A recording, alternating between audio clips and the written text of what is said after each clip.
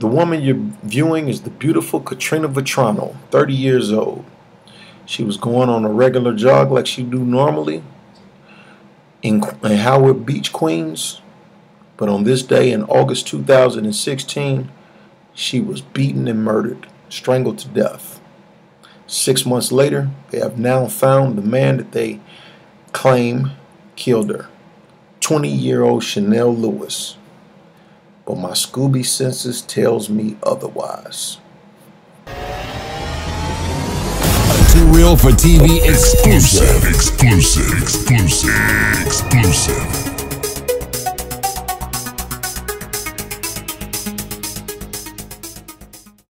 A long-awaited arrest. After 6 months, police say they finally found the man they believe is responsible for the brutal murder of a jogger in Queens. The demon must get his justice. Oh, yeah. And we will see to it. New tonight, we are learning more about the suspect accused in this random and vicious attack. Good evening. I'm Sandra Bookman. And I'm Joe Torres. Just hours ago, Eyewitness News was there for that suspect's arraignment. Police say 20-year-old Chanel Lewis raped and murdered Karina Vetrano while she was out for an afternoon run. Tonight, his first court appearance was full of emotion and outburst. Eyewitness News reporter Lucy Yang is in Kew Gardens tonight with the very latest. Lucy? Well, Sandra and Joe, as this case begins its journey through the criminal court system, we're learning more about the 20-year-old man who stands accused. The victim's family calls him a savage killer, but the defendant's father insists he is a gentle soul incapable of such a horrible crime. Even the police admit he has no violent record. These are the two faces of Chanel Lewis.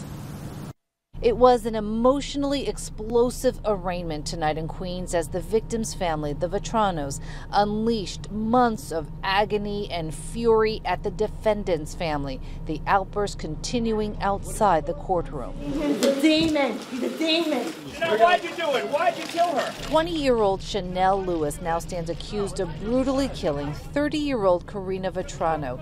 Even strangers gathered outside the precinct to condemn him. Last August, Karina went for a jog in the marshy area near her Howard Beach home, but never returned. Authorities say she was raped and savagely attacked. It also appears she fought until her last breath, and her bravery may have helped solve her own murder. Karina helped us identify this person. She had the DNA under her nails. She had touch DNA on her back, and there was more DNA on the cell phone. In addition to forensic evidence, investigators say the 20-year-old confessed. Gave very detailed statements that I don't want to go into right now. It appears to be a chance encounter. I don't think there was any stalking. According to the complaint sheet, Lewis allegedly punched Karina about the face and head and strangled the victim around the neck, thereby causing her death. What kind of person is he? He's a wonderful young man. Wonderful young man. Do you believe he could have committed this crime? No, you would not have. Chanel Lewis's father tonight standing by his son's innocence. Is there any mental disability here or any emotional challenges that he suffers from? No, I'm not going any further. We're told Lewis did not work and that he lived with his mother in East New York. He is now being charged with second-degree murder. No mention yet on the complaint sheet of any sexual assault charges. His next court appearance is later this month on the 21st. We're live outside the criminal court building in Queens. I'm Lucy Yang for Channel 7 Eyewitness News. Ladies and gentlemen, my name is Michael Maroy. This is Too Real for TV. If this is your first time tuning in, please bear with me. Yes, I do go on conspiracy theories sometimes, and this is definitely one of those times. I've been watching this story over and over, and I can't help but notice the sloppy job the media is doing as usual. The media is reporting false stories, but here's the deal. This young lady, Karina Vetrano, 30 years old, was out jogging in Howard Beach, Queens, and she was strangled, killed, beaten and killed while jogging, body thrown in the high bushes and the weeds. 6 months later, Police have to do some deep diving undercover work. They say it led them to 20-year-old Chanel Lewis, who was living with his parents. Obviously, if you look at the video of Chanel, you could tell the man has some type of mental illness.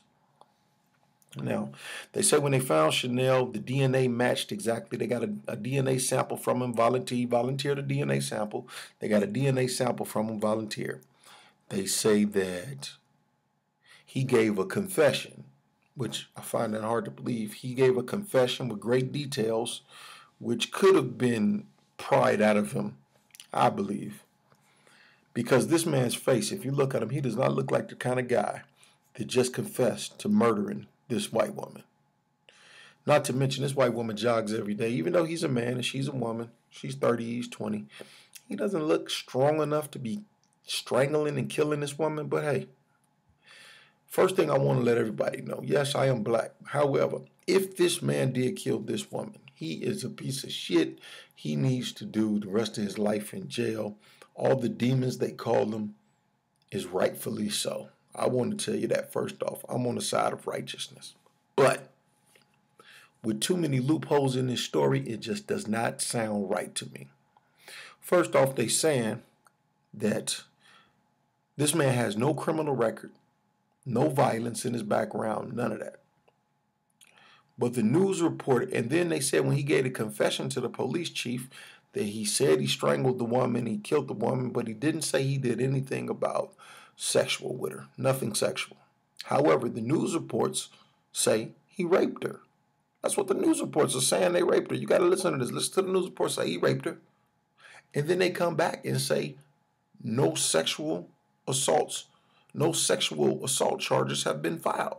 Raymond, police say 20-year-old Chanel Lewis raped and murdered Karina Vetrano. No mention yet on the complaint sheet of any sexual assault charges. Boom.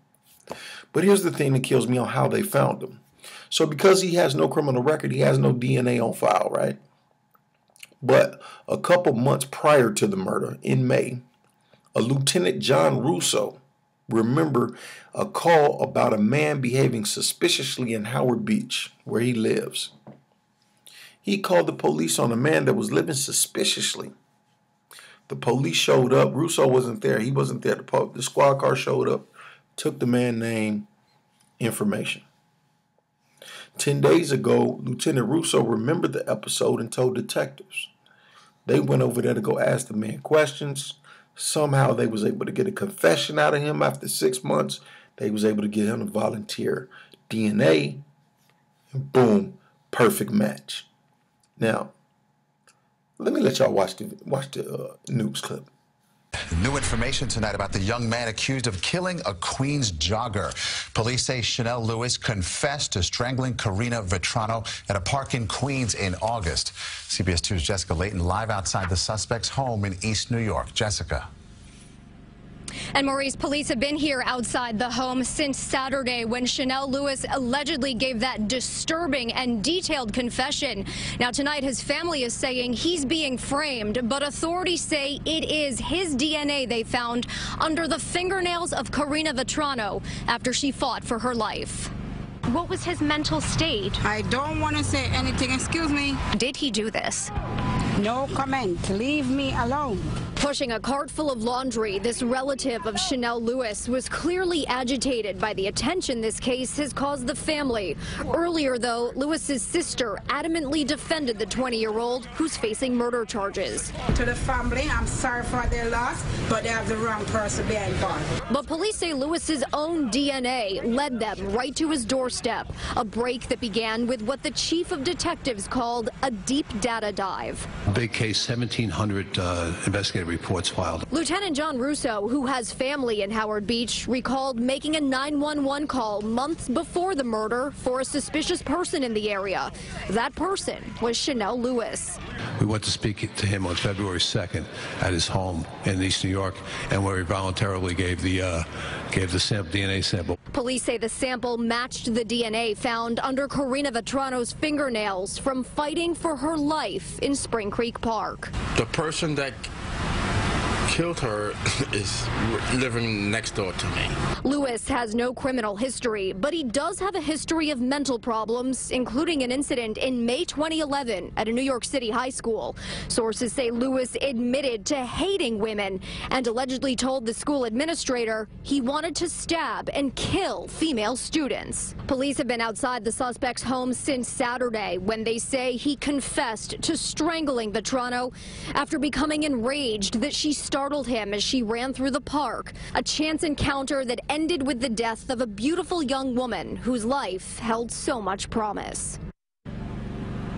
Chanel Lewis is due back in court later this month. The Vetranos say you better believe they will be there. Reporting live in East New York, Brooklyn tonight, Jessica Layton, CBS 2 News. Now, here's the reason why I find like this is bullshit. This John Russo guy, you mean to tell me you just so happened to call the police on this guy that just so happened to be looking suspicious in the same neighborhood of the murder of the young lady? Really? This man has no criminal record, no violence, and then the news reports try to say that he said he was threatening women. But right here, Dr. Edward Dana, the executive director of Martin D. Poor's School, said in a statement released Monday, there is no disciplinary record against him, nor are there any reports that he made threatening statements against other students. You see, ladies and gentlemen, if the news, like the major national news outlets, can make such great erroneous errors, if they can make such big mistakes in reporting news like this, that makes this man into a criminal and a demon and finding him guilty before he's even in front of a court, then how do we win? Now, this is the news, so imagine when you see people with their own little websites, such as myself. You go buy a domain, buy a server, get you a website, and you can put out whatever you want. I really feel sorry for this guy because the legal system that he has on his side is not going to help him. And the cool thing about it, when they start talking about DNA, okay, if they got a DNA sample from him, who's to say they didn't take the DNA sample and plant it on the girl? We don't have any forensic sciences in the black community that can go back and follow up behind that shit. I hate it when they say DNA. And see, that's why they want to arrest every black man on earth to get his fingerprints, so they could somehow trace him to everything that's in his area if they can or they cannot pin him to it. They'll make you guilty to it. If they put your DNA on something, then what? You dead. Now we know they've put bogus DNA on shit before. Look at the O.J. Simpson case. They put blood on gloves. That was untrue. All I'm saying is this. Once again, I want y'all to know, if this man did this to this young lady, he deserves every day he gets in jail. His family looks like a nice family. I don't know. They seem like Haitian descent. I don't know exactly. Somewhere from the Caribbeans. So this might be all new and strong to them. But he's from New York. He's a good kid.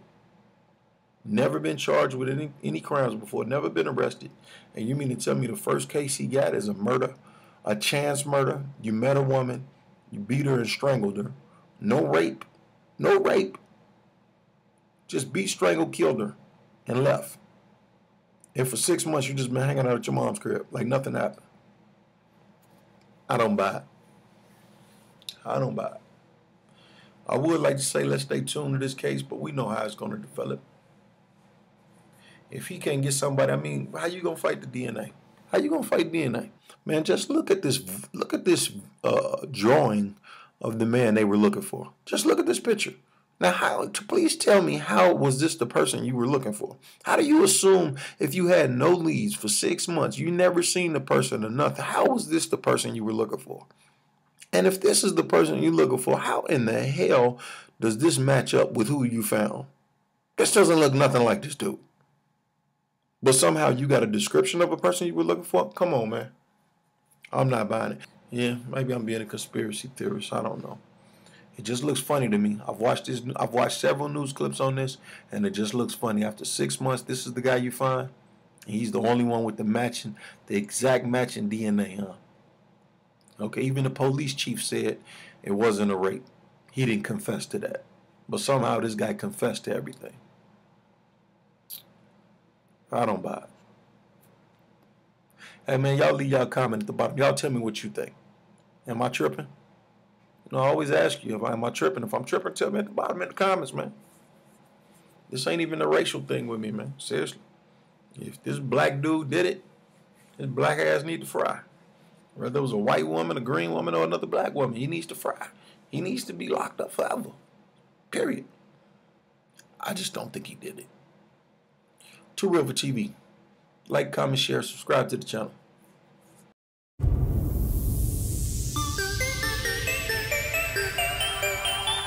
TooRealForTV.com.